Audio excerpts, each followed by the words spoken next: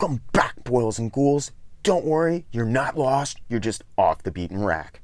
This video was supposed to come out on Dr. Seuss's birthday, but apparently either my daughter's school had the date wrong or they didn't feel like reading the Lorax in the middle of the week, and I'm late on my deadlines as always anyway. So tonight I thought we would take a closer look at Theodore Geisel, better known as Dr. Seuss.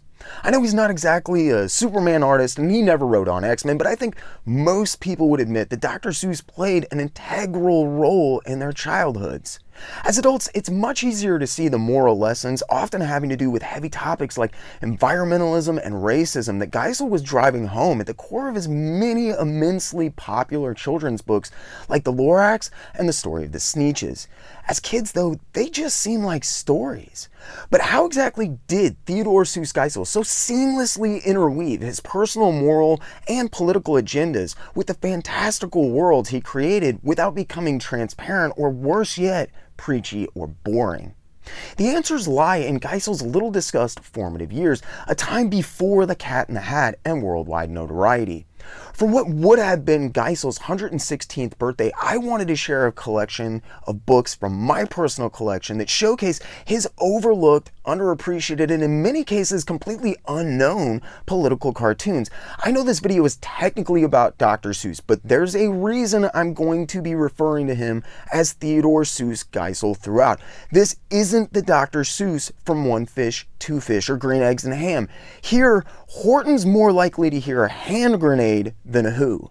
Geisel was intensely invested in getting America involved in World War II, and as such, I want to add most of these images were produced during the wartime and leading up to the wartime efforts, and often for the means of propaganda of sorts. They feature utterly distasteful racial stereotypes and some mildly disturbing imagery. Don't worry, there's no nudity or cursing. However, there might be a lot of swastikas. And I just don't want kids thinking this is a video about the author of How the Grinch Stole Christmas, because Theodore Geisel and Dr. Seuss are different people in my mind, and tonight I'd like to show you why.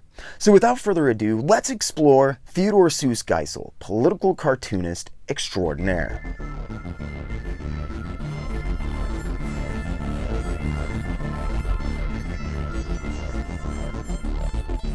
Born in 1904, Geisel was always interested in writing and humor. While attending college, he was actually caught drinking during the years of Prohibition, and as a result, he was forced by faculty to resign from any and all extracurricular activities, including working as the editor-in-chief for the school comedy magazine, the Dartmouth Jack-o'-lantern. Instead of actually leaving the magazine, however, Geisel made a fateful decision to take on a nom de plume, which would become his alter ego in life, Seuss. Working under the name Seuss, Geisel continued to work for the Jack-o'-lantern until eventually graduating and heading from Dartmouth to Oxford. While at Oxford studying to be an English teacher, Geisel met a woman, Helen Palmer, who would change the course of his life dramatically. Instead of encouraging Geisel to complete his schooling as an English teacher, Helen Palmer urged Geisel to follow his fanciful dreams of being an artist, apparently quite taken by the amazing creatures he would fill his notebooks with. After much encouragement, Geisel left Oxford without graduating to pursue a career in the arts in 1927 under the advice of Helen Palmer. I don't hear people talk about Helen a lot, but she comes up in every single book that I have where Geisel writes about himself or his work. If it were not for Helen Palmer, the world would likely have never known Dr. Seuss. Striking out from Oxford early in 1927, it took less than 6 months for Geisel to sell his first illustration. From there, he quickly found employment working for a few magazines on an ongoing basis, most notably PM and Judge, where most of the cartoons and illustrations that we're looking at came from. These early magazines would be an invaluable learning tool for Geisel, who quickly excelled at his work and began to expand into other more lucrative venues of the illustration field, and they provided Geisel with enough of a steady income he felt comfortable enough to marry Helen Palmer that same year. In 1928, Geisel landed a gig doing an ad campaign for Standard Oil and fell into the advertising game overnight. He did campaigns for the likes of Life, Vanity Fair, Ford, and NBC, Theodore Geisel was soon making more money than any of his Dartmouth or Oxford classmates who'd bothered to graduate. Taking advantage of his newfound fortune, during the next several years, Geisel began traveling the world extensively with his wife, and in 1936, he wrote his first children's book, To Think I Heard It on Mulberry Street, while on a boat during one of their trips. Although it would eventually reach an audience, To Think I Heard It on Mulberry Street apparently took a dishearteningly long time for Geisel to get published. According to varying quotes, the book was turned down between 25 and 40 times by different publishers. In fact, the book may never have even been published had Geisel not run into an old Dartmouth classmate who was working for Vanguard Publishing, who helped Geisel get the book released.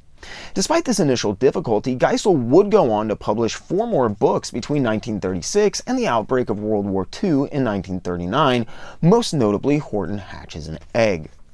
To say that Geisel was passionate about the war effort would be an understatement. If you can't tell by the name, Theodore Seuss Geisel was a German immigrant, and as such faced a great deal of prejudice because of his heritage during the time leading up to World War II.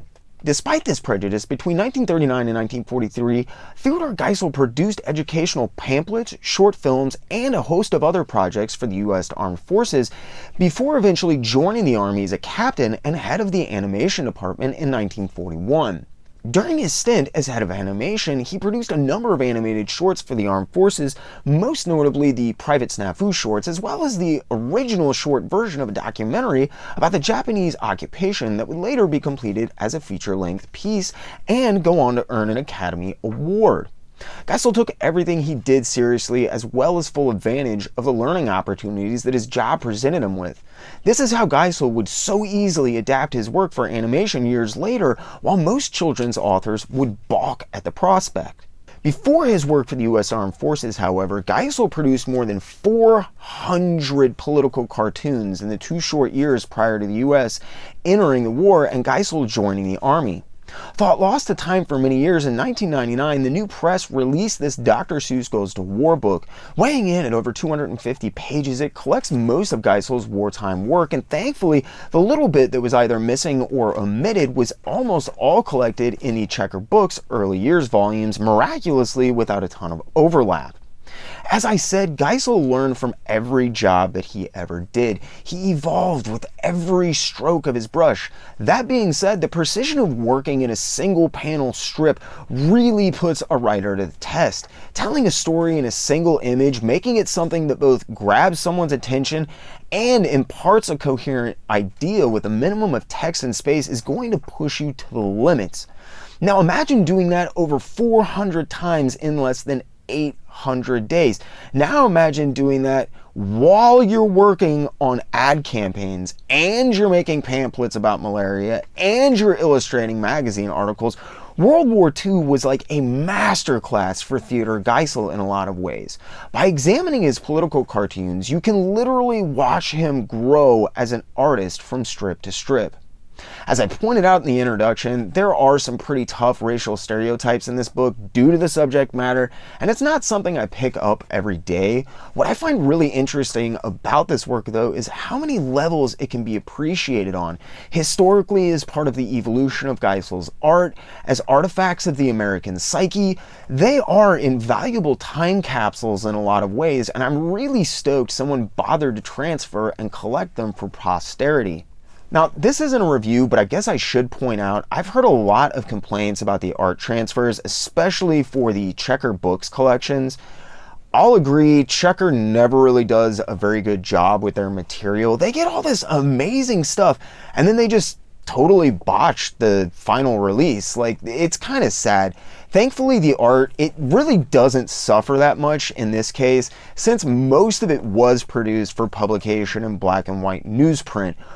But the formatting of the text, it does. And in some cases, that messes with the composition, which kind of defeats the purpose of archiving it in the first place. But hey, I'm just happy to have it at all, honestly. Formatting for the Checker Books aside, they really do a great job of collecting the odds and ends of his early work for the magazine illustrations and ad campaigns. That being said, the vastly superior Dr. Seuss Goes to War presents the material slightly better. It's cheaper, and really for 18 bucks, you can't go wrong. I think it does feature slightly better transfers of the art as well. While this art might not be the Dr. Seuss you remember, it's the evolution of the author you'd come to know and love. And while obviously best known for his work on children's books and animation, Theodore Geisel was a man of many hats. So I hope you enjoyed this little trip into some of the lesser discussed parts of his life and work. If you want to check out these books, there will be links in the description below. Now, I would normally urge you to hit up your local comic shop, but a lot of shops can't get mass market trades anymore, and I know you can pick these up dirt cheap on Amazon, so I'll make sure there are links in the description below. Thanks as always for sticking with me. I hope you enjoyed. If not, tune in tomorrow, totally different video about a totally different book. If you did, do me a favor and hit that like button. If you really like what you saw, Hulk smash that subscribe button. If you do that, make sure you ding the notification bell to keep up with all these crazy videos I'm dropping all the time. If you really liked what you saw, or you have questions about anything in tonight's video, please think about getting in the comment section below. Not only does it really help me out, but I love interacting with you all. If you have something you'd like to see an episode about as well, please get in the comment section below. Let me know. I'll do my best to get something together for you. Thanks again for sticking with me. I hope you enjoyed, and as always, I really, truly, and honestly ask only two things. Keep hitting those local shops, keep reading comics.